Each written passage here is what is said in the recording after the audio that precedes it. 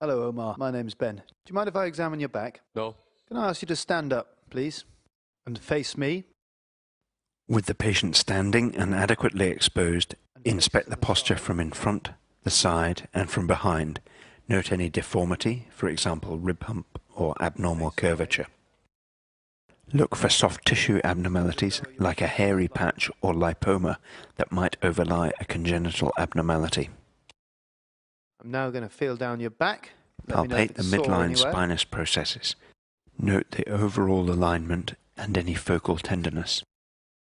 Increased prominence of one or more posterior spinal processes can be due to wedge-shaped collapse of the vertebral body anteriorly. The L4-5 interspinous space is palpable Again, at the level let of me the know if it's iliac sore. crests. Feel for tenderness in the paraspinal muscles. You may also notice areas of increased tone.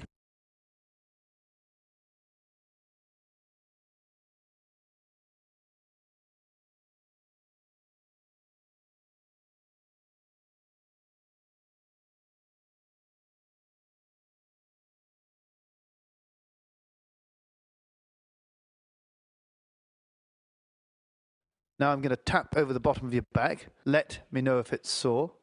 After warning the patient, lightly percuss the spine with your closed fist and note any tenderness. Just sit down on the couch for me. And cross your arms. And now I'd like you to look towards me. With the patient sitting Rotate like this, towards me. the pelvis cannot rotate. We're looking for rotation between the shoulders and the pelvis. Almost all of this occurs in the thoracic spine.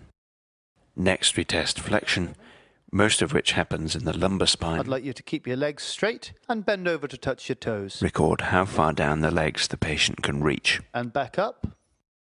And take a step forward. Now, lean back as far as you can. Extension, again mostly a lumbar movement. Normal is 10 to 20 degrees beyond vertical. Face me.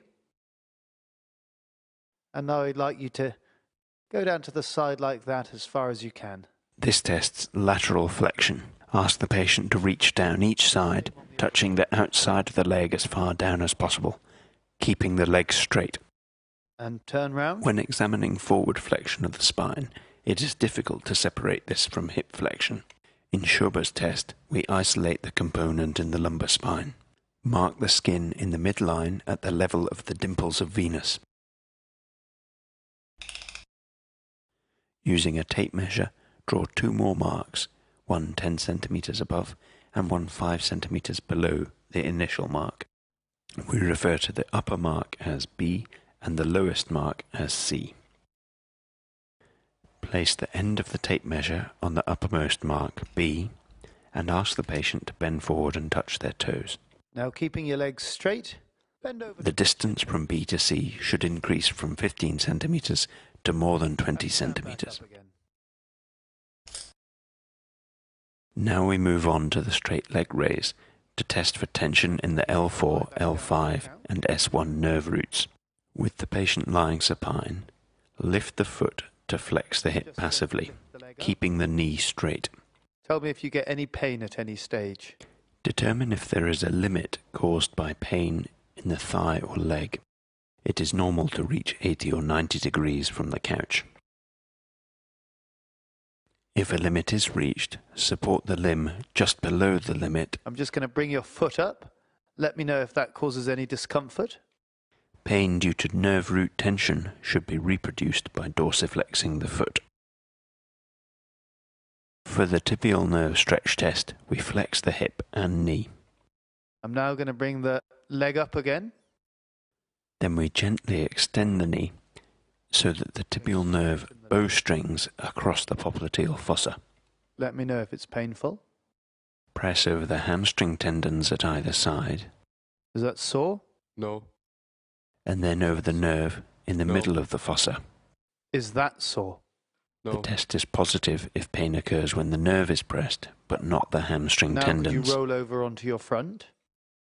Lie the patient prone for the femoral nerve stretch test. I'm just going to bring this leg up. Flex the knee and then extend the hip. This stretches the I'm going to femoral lift this nerve. leg. Let me know if there's any pain. A positive test will cause pain in the back or front of the thigh. We don't demonstrate the flip test, which can be useful to differentiate between pain of nerve root tension and functional overlay. There are details in the textbook. Thank you very much.